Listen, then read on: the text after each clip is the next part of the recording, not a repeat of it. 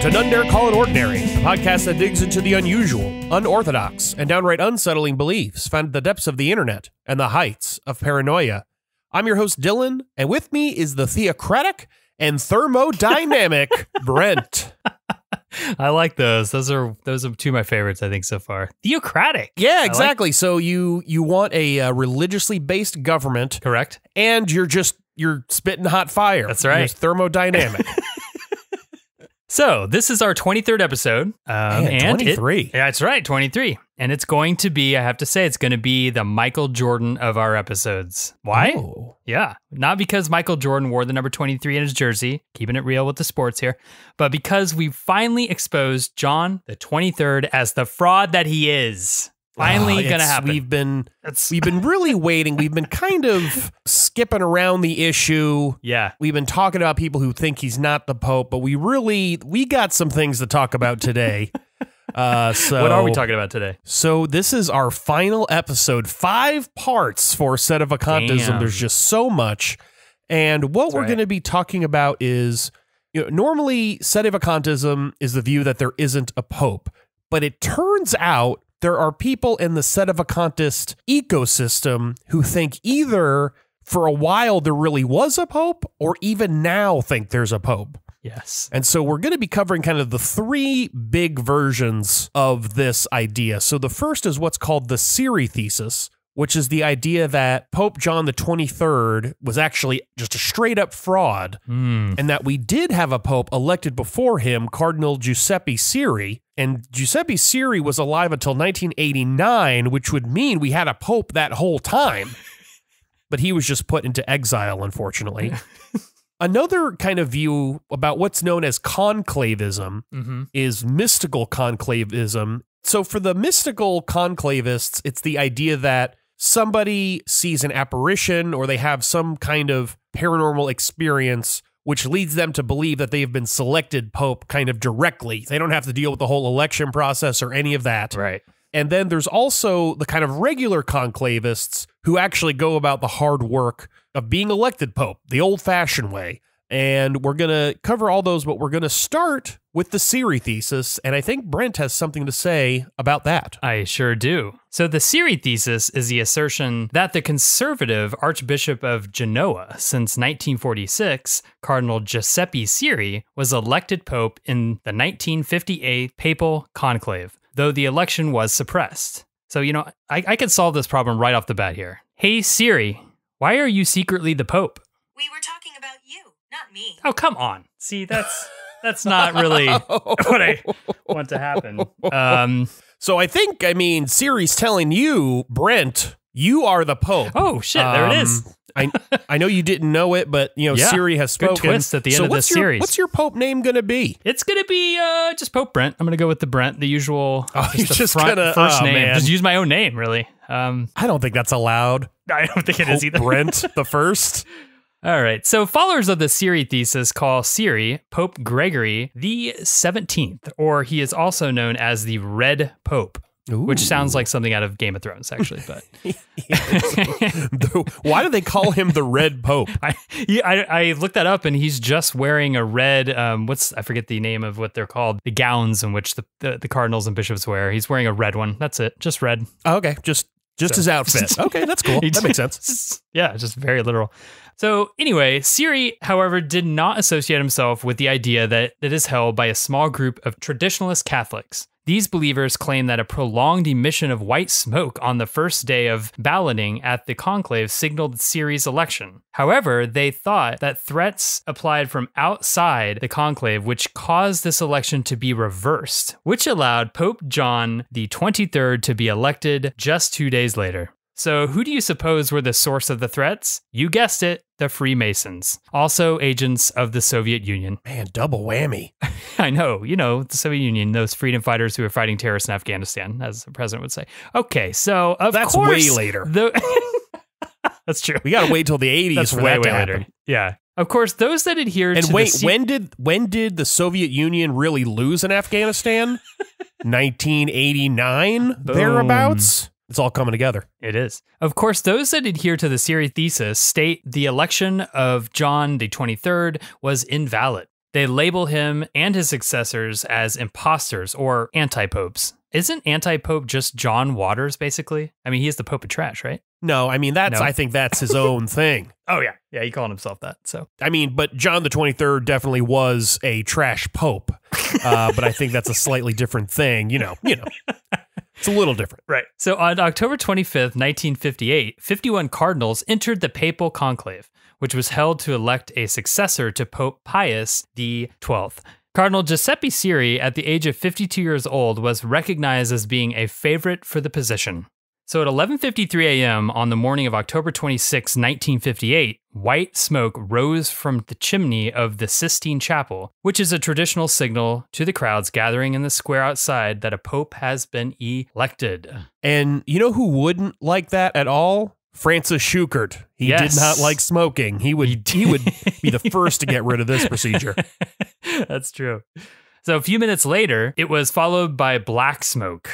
The Italian radio network and the Italian news agency had to retract their initial reports that a pope had been elected. Something similar happened in the afternoon at 5:53 p.m. when the smoke again appeared white. So at 6 p.m., after the smoke had continued white for several minutes, Vatican Radio, oh, great radio station, told Started the world... in 1931, in case you're curious.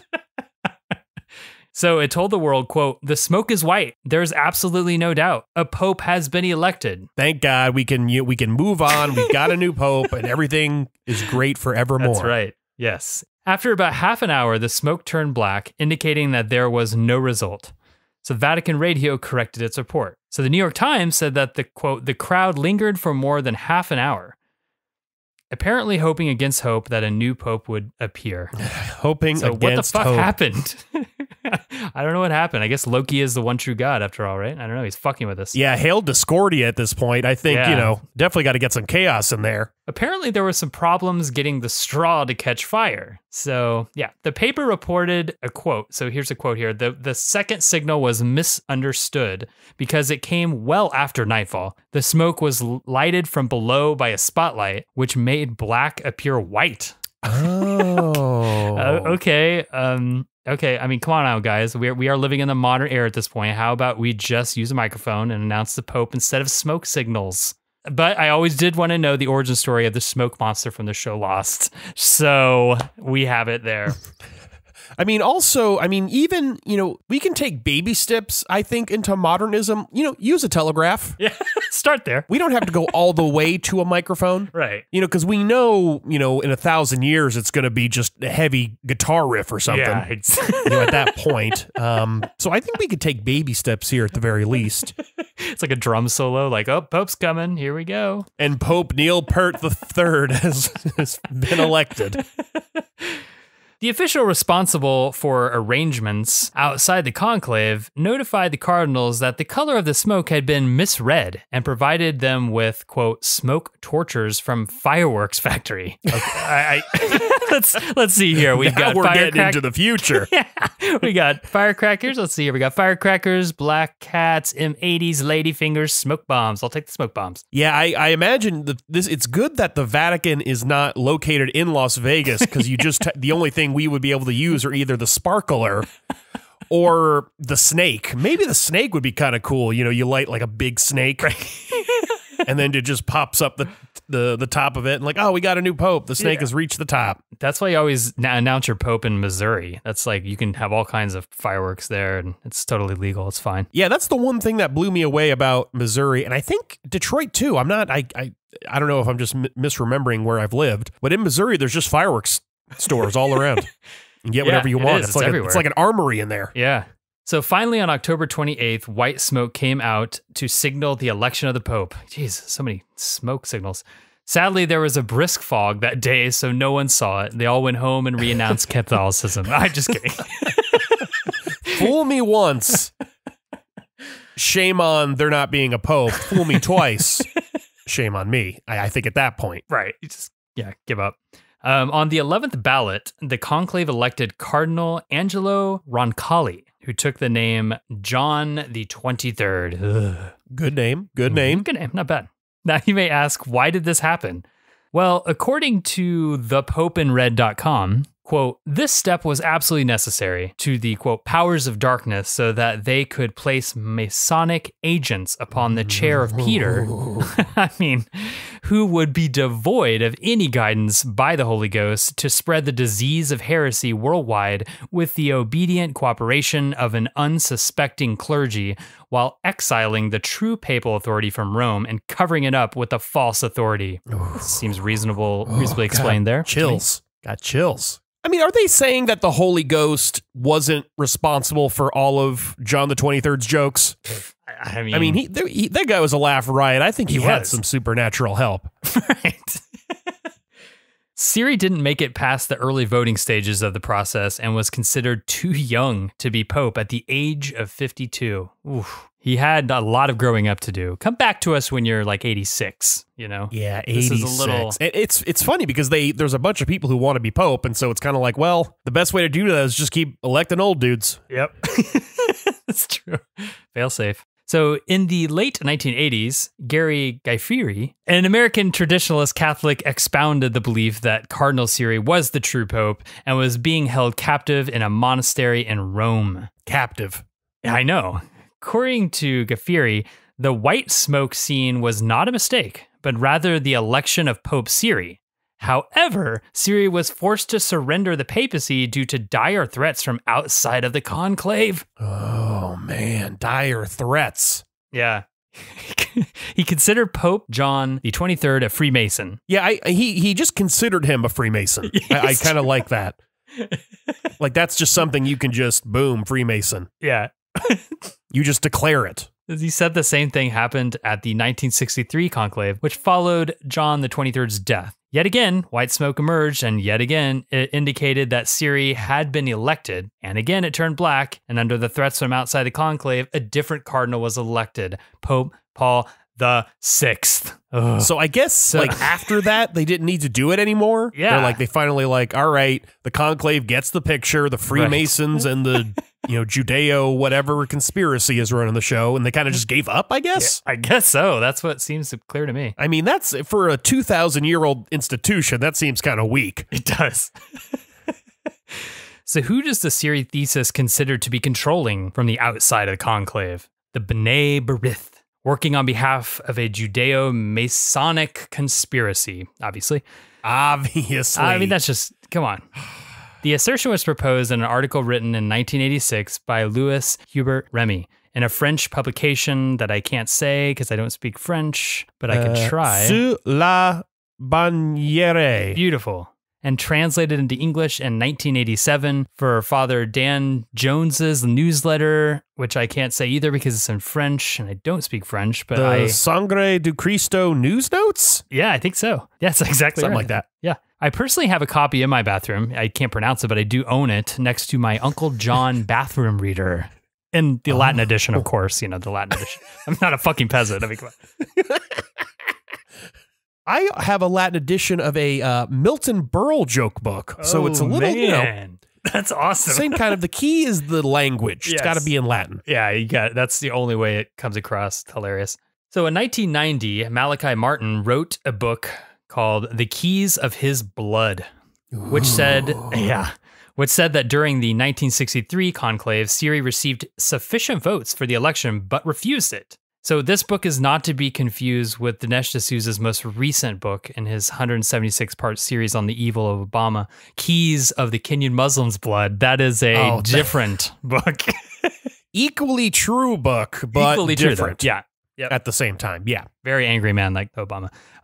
Clearly. The reason Siri refused was that he believed that, quote, only thus could foreseen possibilities of grave danger be avoided. But whether harm to church, his family, or to him personally is not clear. So Siri's refusal, he says, followed a conversation on the subject of Siri's candidacy between a member of the conclave and somebody outside it, who was, quote, an emissary of an internationally based organization. Not good. I.e. globalists. Yes. Let's just say it. None of this internationally based who'd-you-call-it. Yep. In 1997, Martin participated in an interview on a radio program called Steel on Steel, hosted by John LaFleur. I think is how you say his name. Could be wrong. Yeah, I think that's right. Martin claimed that Siri had also obtained a majority of votes in the first 1978 conclave, but that he had received a written note after his election threatening him and his family with death should he accept. And for evidence, he offered his mind and his mouth. So he didn't offer anything. So in 2003, Paul L. Williams wrote a book entitled The Vatican Exposed, which is also the title of the Papal Penthouse issue 777. It's like the body issue, but a little more explicit. Yeah, I think the letters to the editor also written in Latin. Yeah, Penthouse Latin letters. Christ. In Williams' book, he claims that the U.S. State Department documents confirm that Siri had been elected Pope in 1958 as Gregory the 17th. However, the election was abandoned, not by a Judeo-Masonic conspiracy, but rather the Soviet Union. I mean, we all know that's just the same thing. Yeah. So Roncalli, who became John the 23rd, was known as the, quote, pink priest. So because his ties with both the French and Italian communist parties. Oh, man. I don't know. I'm assuming he's like the red pope, but he's the pink priest. So he just has a pink outfit instead of a red outfit. Exactly. Why? The thing I'm not getting is, what does that have to do with pink? When I think communism, I always think red. Yeah, exactly. Yeah. You would think the red pope would be the communist pope. Yeah, the red pope. I mean, it's makes more sense. It just writes itself. That should be a comic book. So, according to Williams, Siri was, quote, rabidly anti-communist. So Siri received the requisite number of votes on the third ballot and was elected as Gregory the 17th. But, quote, the French cardinals annulled the results, claiming that the election would cause widespread riots and the assassination of several prominent bishops behind the Iron Curtain. Damn. That's intense. So what did Williams use to support this outlandish claims? You guessed it, the Department of State Secret Dispatch, John the 23rd, issue date number 20 of 1958, declassified November 11th, 1978, and Department of State Secret File, Cardinal Siri, issue date April 10th, 1961. References were charged to simply FBI source. So you guessed it. You probably got it right. Yeah, the FBI. Good old FBI. We know how great they are. Yeah, the deep state. This is pre-deep state, but yeah. So basically, according to these Department of State and FBI documents, it's supposed to say, yeah, this is all true. Is that what he's saying? That's what he's saying. I didn't look into it. I'm gonna be honest with you. So if viewers see this and find he's it, trustworthy, I think. I think so. Definitely. Yeah. Communist conspiracy. I'm on board. I'm important. So inside the Vatican, which is another porn Catholic magazine, apparently. I'm just kidding. All right, it's not, but it is a Catholic magazine. Has referred to followers of the Siri Thesis as Sedevacantists, meaning that they believe there was a true pope, but that he was impeded by outside forces from taking his office. So many Sede words we got to memorize. I know. Sede ridiculous. Sedevacantists, Sede privationist, and now Sede impeditists. Yeah, it's a little overload on the Sede. There's going to be a quiz after this, so I hope everyone's ready. It's a lot to cover. So you guys want to hear the funniest part of all the entire Siri Thesis debacle? Of course. Siri was never on record as ever having made reference once to the Siri Thesis. Oh. So it is also not mentioned at all in the New York Times obituary in the biography written by Raimondo Spiazzi. It's not fair. I want a thesis and I want to never mention and can be ignored by it. You know, the Brent thesis. Yeah, so like I promise you this, if you die before I do, please, I will definitely propagate a Brent thesis. Okay. I don't know what it's going to be yet. It's got to be a surprise to you because you can never mention it. Right. Exactly. So in the darkest nights of my soul, I'll come up with something real good and I'll forge some Department of State documents to prove it's true. That sounds great. Thank you so much. You're welcome. So we're moving on. So yeah, that's the Siri Thesis. So now we got some mystical popes to get into. Finally. And the mystical popes we're going to be dealing with belong to the Palmarian Church. And now we mentioned these folks a little bit in our third episode, I believe, when we talked about the Took consecrations. They were kind of his first stop on his consecration spree, and so we're going to dig a little bit more into these folks. We need to make a t-shirt that has tour dates on the back of all the places like Took's consecrated. It's just like... Like the Took Consecration Tour. There's a lot, so we could definitely just Took with an electric guitar, like, you know, going full, you know, he's like taking the tools of modernism, you know, for the, you know, the traditionalist Catholics. Yeah. I'm into it.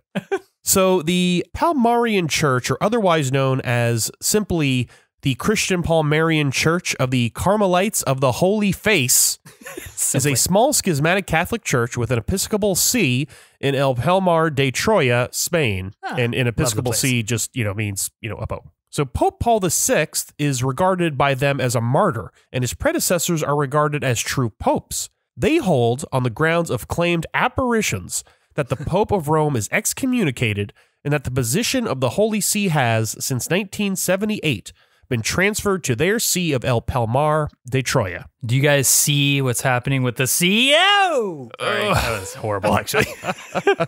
You know what you need to do, Brent? Take a seat. Yeah, see what I did there? Gotta love the language. So since the establishment of the Palmar Church, it has had 4 pontiffs. Clemente Dominguez y Gomez, Pope Gregory the 17th. He declared himself Pope in 1978 until his death in 2005. When he apparently and officially became a Holy Ghost Father. Yep, the Holy Ghost Father. He joined up. So second is Manuel Corral, who is Pope Peter II. And founder of famous Midwest fine dining establishment Golden Corral. I think it should be Papal Corral now at this point. They should have changed the name by now. That's true. So he succeeded Gomez in 2005 and led the church until his death in 2011. Pope Peter II made no claims to visions, but stated that the Antichrist was born in the year 2000. Can you really be a true Palmarian without seeing apparitions, though? Come on. You know, he needed his own thing. I can dig it, though. Yeah, he was just he was kind of riding on the apparition coattails, I think, of Gregory the 17th, unfortunately. You know, he didn't get his own thing. So that means that the Antichrist is 19. Do we know any 19-year-olds? I guess they could also be 18, depending on when in 2000. Yeah, I ask. So keep a lookout for any 18 or 19-year-olds that maybe look a little shifty, because they could be the Antichrist. So Palmarian doctrine indicates that the Antichrist will mock Christ and imitate him by making a public appearance at age of 12, i.e. in 2012, and begin his public life when he is 30 years old. Jesus. So we're going to have to go back to into the Wayback Machine and take a look at 2012 and see if anyone's making a public appearance. Yeah, shouldn't be too hard. It's very vague. Yeah, it's pretty vague, a public appearance. It's anyone that made a public appearance. Yeah, he went outside in 2012. Also, just keep an eye out in 2030, because that's when the public life begins. So next is Ginés Jesus Hernandez, who is Pope Gregory the 18th in 2011. Hernandez resigned in 2016 to marry, which seems that seems a little bizarre. And he was succeeded by Joseph Edermont, Pope Peter III in 2016. He needed to get in on some of that annulment action from the SSPX. Yeah, man, they're annulling everybody. He could have made that mega easy. Unless he just never got married, then it wouldn't be a big deal. That's true. Yeah, that's true. So how did this whole Palmarian pandemonium begin, you may ask? So it began in March of 1968 with 4 Spanish schoolgirls stating that they saw an apparition of the Virgin Mary by a little tree on a piece of farmland called Alcaparrosa, near Palmar de Troya. The girls were only known as Anna, Josefa, Rafaela, and Anna Maria. Lots of tourists came to witness these apparitions, as well as a number of miracles similar to those alleged to have happened at Fatima, which we mentioned in the previous episode with Our Lady of Fatima. Clemente Dominguez y Gomez was one of the many seers of this apparition. Seers, see? Get it? It's all come together. He was an office clerk from Seville, a lowly position, but that's fine. People from lower positions can become pope. That's right. It's really a motivational kind of inspirational story. He eventually became the, quote, principal seer. Oh, I just assume that the seers started their own seer school, in which Gomez became the principal of. The principal of the seer school. You got to teach people to see these apparitions, which kind of makes sense. Yeah, it does. They really could have, imagine if like the Ghost Hunter show was on back then. They would have had a field day with this whole thing. I know, seriously.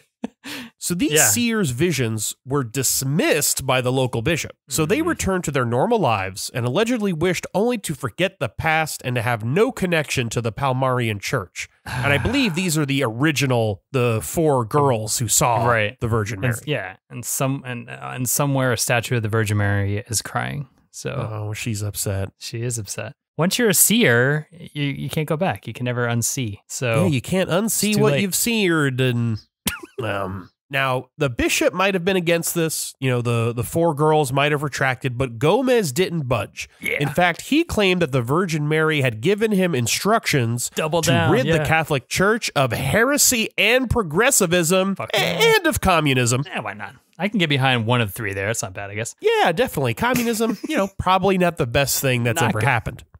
So in 1975, Dominguez formed a new religious order, the Order of Carmelites of the Holy Face, which claimed to be faithful to the Holy Pope Paul VI. It claimed that Paul VI was detained in the Vatican by evil, conspiring cardinals. Damn, must have been a Chicago Cubs fan. Oh, bringing sports into the Sedevacantism episodes. We didn't have any sports in the last episode, but I swear I mentioned something about the Michael Jordan of something. I just say that pretty much constantly now, which is probably annoying. I think that was this episode, though. You did say that in this episode. I did say it then. Yeah. There was something sports. I'm going to go back and look. Maybe you did. You might have. I'll believe you. There's definitely been a lot more sports going on in these episodes. Yeah. Trying to make it relevant. Yeah, definitely. A lot of that, a lot of sports, a lot of Fire Festival references. It's going to just keep coming. No, it was the Catholic, whatever, like the modernist Catholic track team. That's what it was. Definitely. So that was sports. You can't have that. So the order was initially run by laymen, but supported sacramentally by priests from Portugal, Spain, and the U.S. And as we've said a million times, you can't just do the sacraments. You gotta have people who've got the the clothes on and who've had who have been ordained by bishops, and the bishops have been consecrated by real bishops, et cetera, et cetera. It's like trying to set up a crystal grid without really understanding what you're doing. Yeah, following the proper procedures. Yeah, exactly. And you've got to program the crystals just right. It's easy to just skip over all the important parts of that procedure. To be guaranteed access to the sacraments, Gomez's group needed its own bishops. Dominguez wrote a letter to our best friend Marcel Lefebvre and asked him to consecrate him, but Lefebvre declined. He told Gomez to contact a traditionally minded Vietnamese bishop instead. Who could we be talking about, listeners? Brother assassinated, exiled from his country. I'm still too vague, probably. Well, if you don't know yet, in 1976, Maurice Rivaz, a Swiss priest who taught canon law at the SSPX seminary in Econ, persuaded one Archbishop No Dung Tuk of the authenticity of the apparitions. So our friend Tuk is back on the scene. He never left. Yeah, that's right. So he accepted the mystical message of the seer mystics. The Archbishop believed that he was called by the Virgin Mary to raise 2 of the order's members, Gomez and the aforementioned Corral, as well as 3 of the priests associated with the group to the rank of bishop. Tuk also ordained some laymen to the priesthood because, why not? He also ordained a church pew and recently pre-baptized infant. I'm just kidding, but you never know. You never know. Was there to document it. I mean, he consecrated a cat. So, who knows what he's up to? Gomez had a vision while Archbishop Tuk was present. During the vision, Gomez proceeded to take the child Jesus, who had appeared in the vision, and place the child Jesus in the Archbishop's arms. This seems to have convinced Tuk of the authenticity of the apparitions and confirmed his decision to ordain and consecrate in El Palmar de Troya in 1976. Damn it, Tuk. You fell for the baby Jesus arm transfer routine, the oldest trick in the book. It's just sad. That's just, they knew how to press this guy's buttons. Yeah, and a bit more impressive if it was a baby Mary, personally, but that's fine. Yeah, because you don't hear about the baby Mary. Tuk would have been like, oh, that's some outside baseball there. That's weird. So obviously the Holy See thought this was all unacceptable and stated that Archbishop Tuk acted without obtaining the mandatory authorization from the Holy See. Because of this act, he and the 5 men he consecrated as bishops were subsequently excommunicated by Paul VI. Archbishop Took subsequently cut his ties with the Palmar clan and was reconciled with the church authorities. Again, this is the standard operating procedure for these folks. As soon as there's a little push, they're like, After the death of Paul VI, Gomez claimed that he had been mystically, but not formally, crowned Pope by Jesus Christ in a vision. Unfortunately, he was crowned Pope by baby Jesus in a vision, so that was deemed unacceptable and kind of silly, actually. But yeah, and someone had to hold the baby Jesus to actually put the crown on him. Very strange. Yeah. No, I guess baby Jesus has a pretty good reach. Yeah, that's true. So this vision took place on August 6, 1978, in Santa Fe de Bogota in Colombia. After this vision, he took the papal name Gregory the 17th and appointed his own cardinals. That would be Matt Carpenter and Albert Pujols. Oh, that's a sporks joke number 2. Dylan, your dad is loving this podcast right now. He is loving it, but I assume that's a baseball joke, and he's not a big baseball fan, but it's better than nothing. It's better than nothing. So by these actions, the Carmelites of the Holy Face evolved into the Palmarian Catholic Church. Some Catholics previously associated with the Carmelites left the group as a result. They were fine with following a man who sees apparitions, but god damn you if you're going to change our church's name. That makes sense. That's the real problem, yeah. Also, calling yourself Pope. That's true. And specifically being crowned Pope by a baby Jesus, I can kind of see. Just seeing ghosts, that's fine. That's true. This was all, of course, at odds with the Roman Catholic Church. The traditional Catholic doctrine identifies the papacy with the Bishop of Rome. Roman Catholic teaching holds that personal revelations are not binding on the church as a whole. The popes of the Palmarian Church do not claim to be the designated Bishop of Rome, but rather they claim that Christ transferred the position of the Patriarch of the West and the Supreme Pontiff to the new Episcopal See of El Palmar de Troya. Oh man, I always root for the Patriarch of the West in the East versus West Patriarchal All-Star Game. That's right. Sports joke number 3. Yeah, the All-Star Game. Yeah, the Eastern Orthodox churches are definitely... They're going to win that baseball game. I'm going to root for them. Oh, for sure. So in this capacity as Pope, Gomez was calling the Roman Catholic Church a false church and declared Pope John Paul II excommunicated. Ooh, not good. This is all leading me, we need to get our hands on a bishop. Yeah, and we can just do whatever we want, it seems, in this kind of regard. So whatever happened to Clemente Dominguez y Gomez, Pope Gregory the 17th? Well, he died as he lived, receiving visions of apparitions. His death was in March 2005. According to Palmarian sources, Pope Gregory the 17th died experiencing a vision during Easter liturgy. His successor as Pope, Manuel Alonso Corral, immediately declared Gomez to be called Pope Saint Gregory the 17th the Very Great.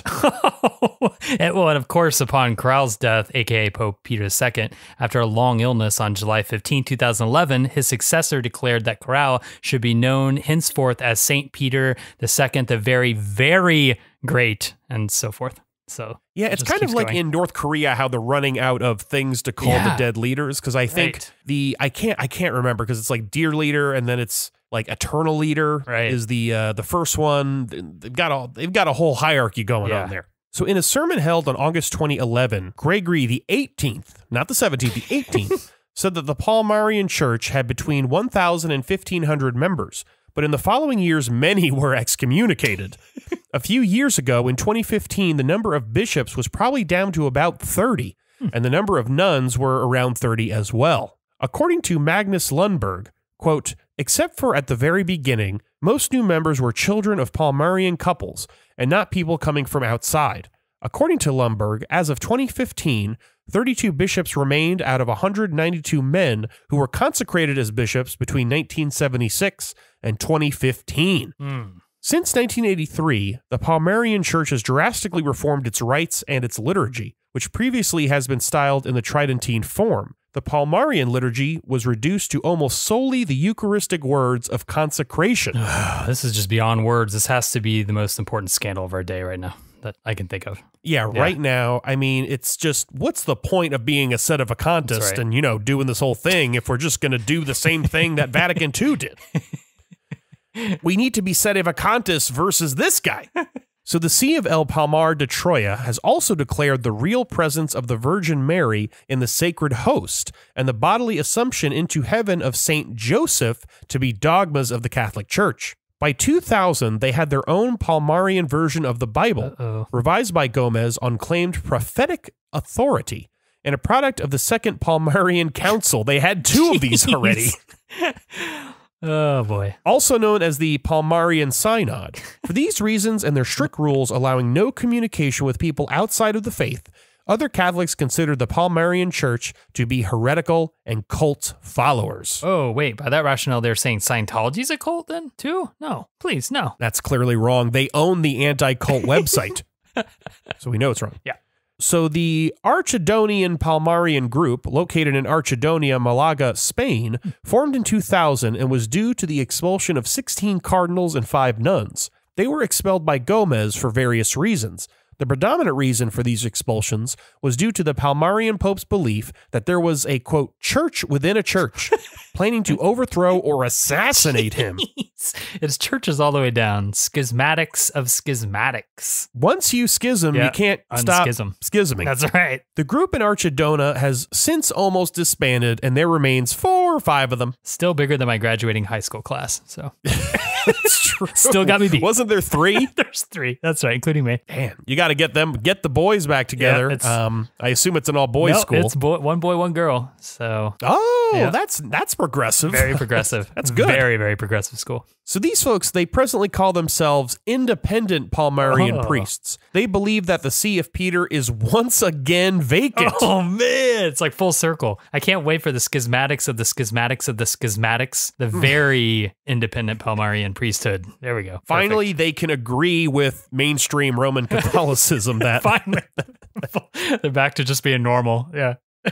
So we've covered the sede impeditist view. Mm-hmm. We've covered the mystical view. Now we're on to the, regular old ordinary conclavist view with probably the most famous real pope, Pope Michael I of Kansas. So to start, there are a bunch of conclavists who claim the papacy that we just don't have time to cover. There's Pope Crab I, Pope Linus II, Pope Pius XIII, Leo XIV, Alexander IX, etc., etc., etc. There's also a bunch of mysticalists even that we can't cover. There's Pope Emmanuel, Peter Romanus II, Joseph I, Peter Athanasius II. It's a lot of other Pope Peter II. There's like a lot of Pope Peters II in that list. Yeah, I mean that's the first pope, so you gotta just use that name. Yeah, if you're gonna take over, you gotta start from the top. That's right. But there's one pope, again, that stands out above the rest, and his name is Pope Michael I. And right now, I want to give him the attention he doesn't deserve, to be honest. So before he was Pope Michael, he was David Allen Bawden. He was born on September 22nd, 1959 in Oklahoma City. Yes, there's an hour-long documentary about this by Adam Fairholm titled Pope Michael. You can find it on YouTube, and I know me and Dylan both highly suggest that you watch it sometime. It's very entertaining. Absolutely. It's a great job. The documentary begins with a scratchy VHS tape. It's being filmed in July 17, 1990, the day Bawden was elected Pope by a group of 6 lay people, which included himself and his parents. So that's right off the bat amazing. Yeah, half of the conclave were Bawdens. Yeah.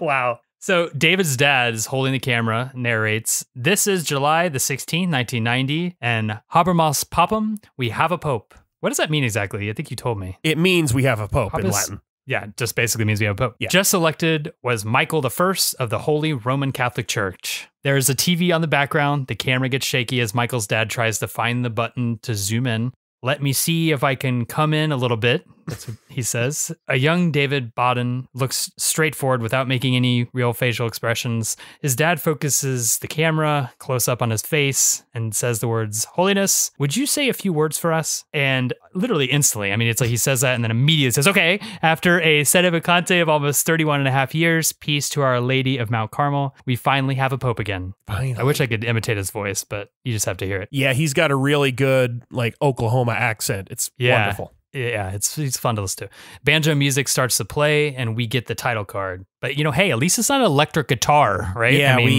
that would have been, I would have shut off the documentary immediately, probably. Yeah, banjo is definitely, I feel, a classical instrument. I feel that's right. That is appropriate for the gravity of the Mass and for electing a pope after 31 and a half years. Woo. Right. Woohoo. I agree.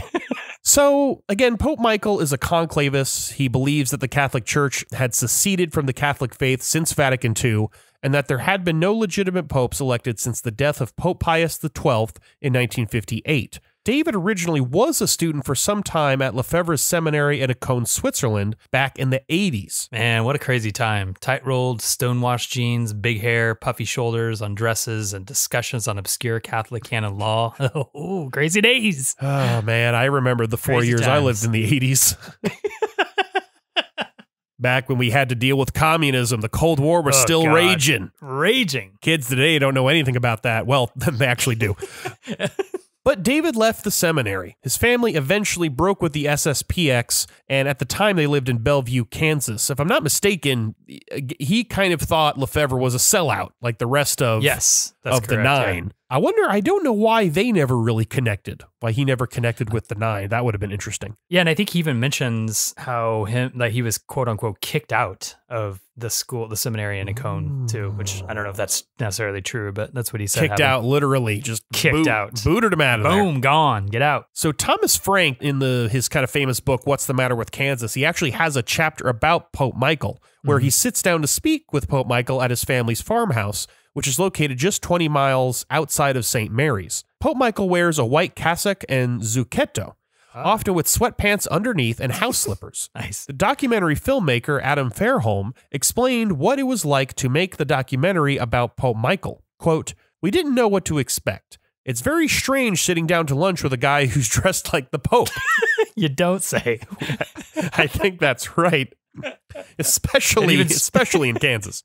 Yeah, and especially the next sentence. Yeah, and also, it wasn't just a guy dressed like the Pope. His mother accompanied him as well. That's good. In Frank's book, he describes a fun conversation about Freemasons, Bilderbergers, the Trilateral Commission, the Council on Foreign Relations, all controlling the world and working for Satan, obviously. Pope Michael and his mom pull out a hymnal from 1959, which includes the line which they claim was incorrectly translated from the Latin and used in the modernist masses since Vatican II. I know. I can barely contain my disgust right this second, but yeah, when you can't even get the Latin right. I mean, what's the point at this point? Frank in the book is like, you have your Freemasons, your Bilderbergs, your Trilateral Commission. It's like, whoa, a little snarky there, Frank. Yeah, just listing them out. According to his website, Pope Michael considers Pope Paul VI the Antichrist. Which is, whoa. It's like, whoa. It's actually, there's some overlap there, because I do recall growing up in, the kind of the weird, wacky people that taught me stuff in Sunday school. There was this one guy, he was like predicting when the world was going to end. He like did all the math on the board. I was like, what is happening? And he was like, it's going to be a 1992.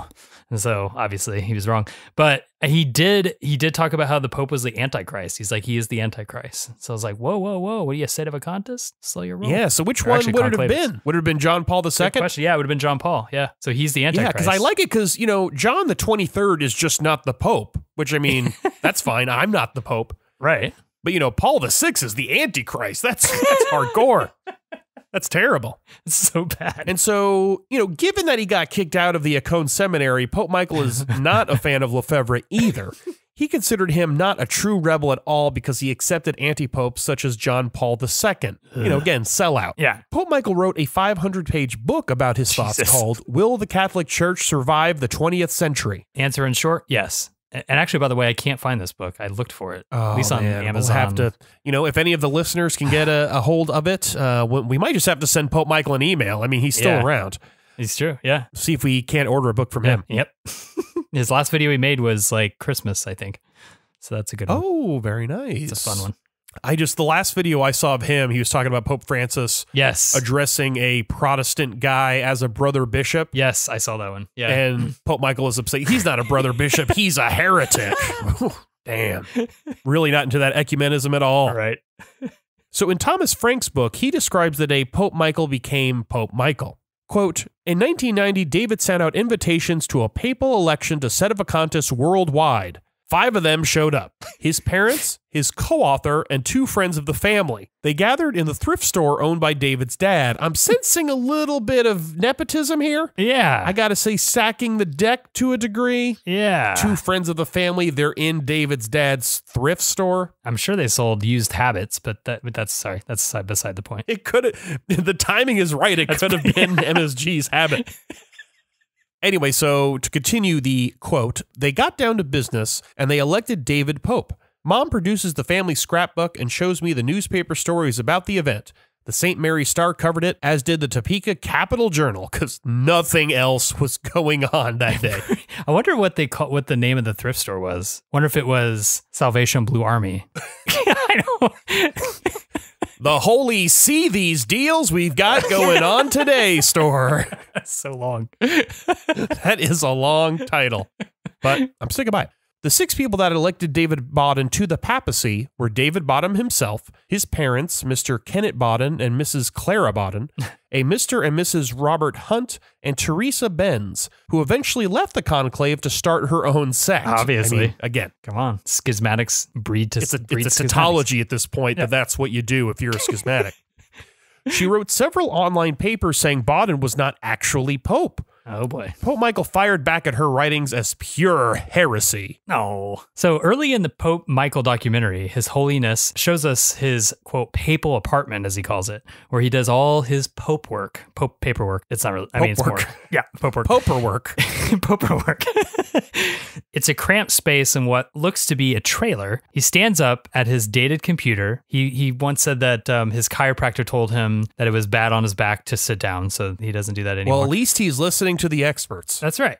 Chiropractors are very much experts. Where he sends out his emails, decrees, to his followers. Regarding email, Pope Michael says in the film, quote, threats are extremely rare. I had one in 2003 to 2004, somewhere along there. Someone emailed in threatening to cut out my tongue and send it to John Paul II.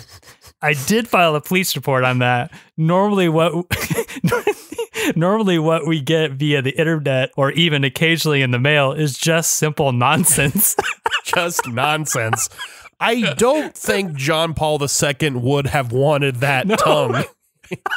Just imagine opening it up like, oh. Yeah, because he would have to sign for it. And that's always a pain in the neck. Like, oh, you get that little slip of paper. Sorry, your tongue is, at the FedEx office. You have to go get it. Yeah. We'll try and deliver one more time. Yeah, just send me a picture and I know you did.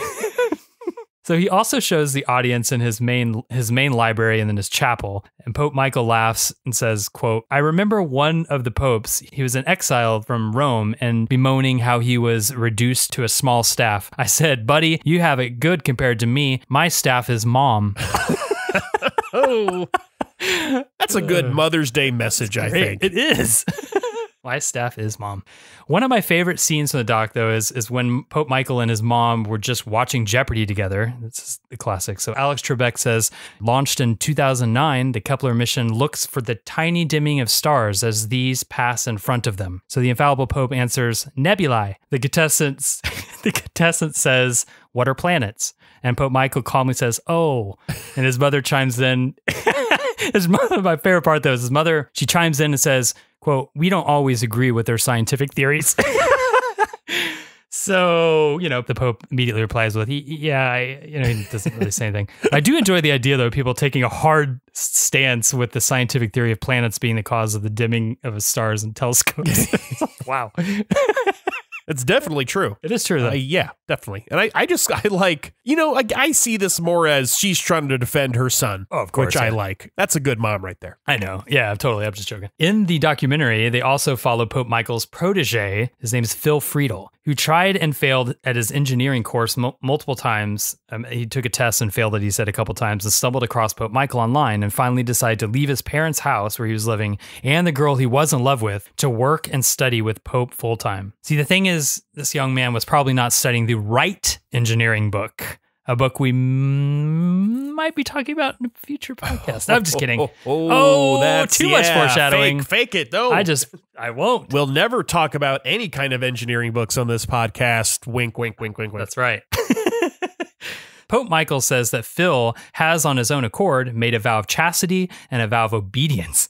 I personally prefer vows of silence, but that's just my preference. I mean, if I'm going to go with vows. I disagree, at least I'm glad Phil isn't taking a vow of silence. He's got a lot of good things to say. Yeah. Oh, he does, yeah. Because he shows us on camera the 100-page book that he's written called The History of the Church, The Formation of the Apostles of the Latter Times. It is on Amazon. I did look it up, and you can buy it. I do believe it's got a good price on it. You can get it if you have Kindle Unlimited for free. So there is that. Yeah.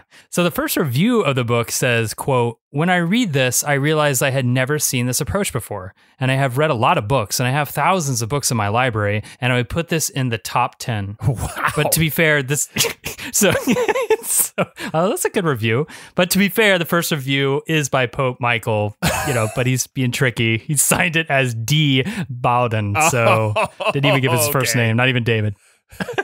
But the next review is a little more blunt, says, quote, "The book has no value whatsoever. If I could give it a 0 stars, I would." Oh, man, that's rough. It's brutal. That's a little extreme. I'm sure you could use it as a paperweight. I'm sure it's got some value. In the film, it shows Pope Michael instructing his protege, Phil, to ring small bells in 15 seconds. He points to him, he rings them, after which it shows him doing a Ustream video entitled, quote, "What is True Devotion?" His face appears on the website above, a pop-up ad for Celebrity Top Chef. Quote, "Good morning. Today is the feast of St. Luke, the physician, and the 50th anniversary of my baptism." So, yeah, good times. So Pope Michael goes on to give some announcements of upcoming events, and he got the idea of doing weekly broadcasts to his followers from a large mega Protestant church. So, okay, I see something fishy here. What is more modern than streaming online, first off? Also, did I just hear the word Protestant? I mean, come on. How is this truly Catholic? Come on. So Pope Michael continues to let us know that one Sunday they had 11 people watching on his broadcast.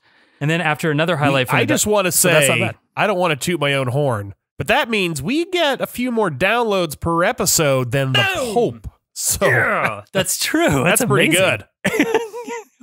Another highlight for the documentary is when they make communion wafers on this special holy press. It's really not a pretty sight. The mother makes the Christ wafers batter. She's mixing it up. She doesn't know if the proportions are right, and she pours it on the holy press.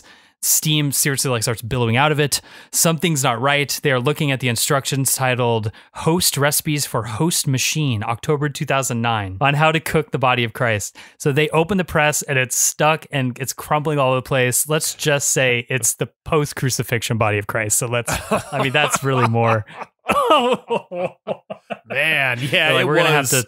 Like this, I've had problems baking myself. God, me too. So yeah. I was really totally feeling for them in that moment. There's another scene in the film where Phil talks about the droves of people that would surely come to join Pope Michael. He is very excited about this prospect that I'm nearly certain hasn't quite come true yet. I'm not sure, but I don't think I wouldn't call it droves. Yeah, not droves. I would be curious to know, though, if he's gotten more followers to come there besides Phil, because it seems in the documentary, which is a few years back by now, there was just Phil and, of course, him and his mom. His dad passed away. I feel like he said he had like 30 solid followers. Right, like solid. If like I remember online, correctly. Yeah. But they make it sound in the documentary like there's people coming to join them like at the Pope's residence. I gotcha. Yeah, I gotcha.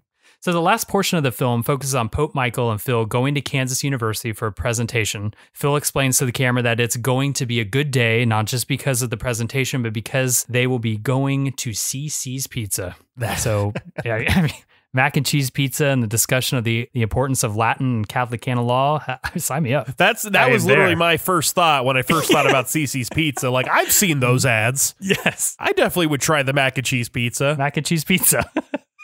So Phil makes a short presentation letting everyone know that there is an angel among them, and his name is Pope Michael. So obviously this angel is behind Phil while he's giving a speech controlling the PowerPoint presentation from a laptop. After the presentation, Pope Michael asks if there are any questions from the audience of there's about 20 people, I would say, in the audience. So a priest, and he's also the director of St. Lawrence Catholic Center of Kansas University, who quickly says his name, and I cannot understand him. Yeah, I can't remember it either. Yeah, it was very quick, but he apparently works for KU, whatever. He confronts the Pope Angel. He says the great thing about this scene is is that they're, while they're setting up, they show the audience and you see him because he's in, he's got he's in the priest garb, he's got the collar on, and he's just sharpening his pencils. Yeah, he had his pad and pen ready to go. Yeah, he's got things to say.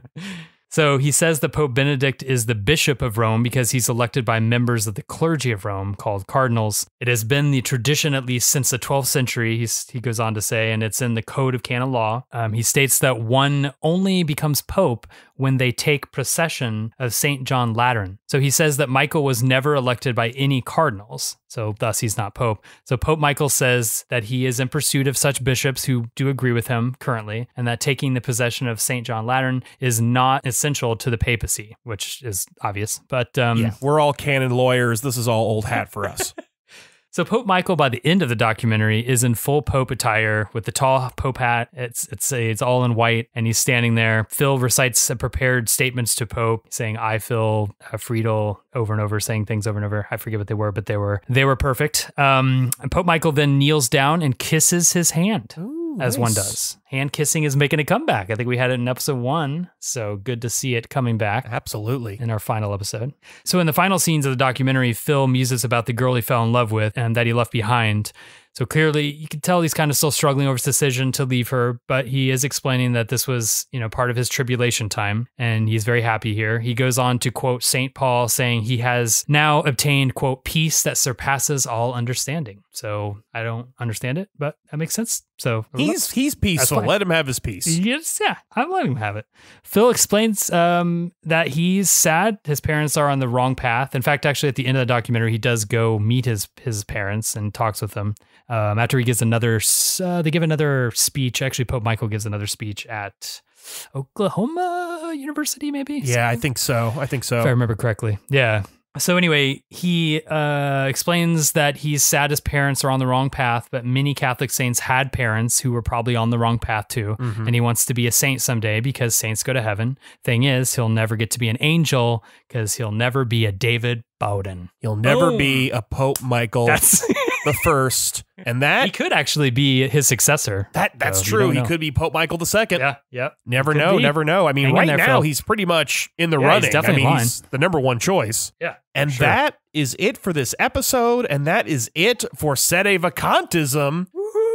We covered a lot of material. So Brent, looking back at the entire oeuvre of Sedevacantism, what intrigued you the most? What did you learn? Well, the Vatican II stuff, at the beginning was good. The book, reading parts of it, I didn't read the whole book. I read portions of the Vatican II Council. That was very, very interesting. Lefebvre, the Godfather, as we call him, he is another character that I didn't know much about that I really enjoyed learning about. The rape and murder, didn't see that coming. What was the other thing, the episode prior, that was another brutal take? Was it the kidnapping? The kidnapping was Mary brutal. Sue Grieve. Yeah. Of course, Pope Michael is brilliant. I cannot recommend watching that documentary enough. It's a really good watch.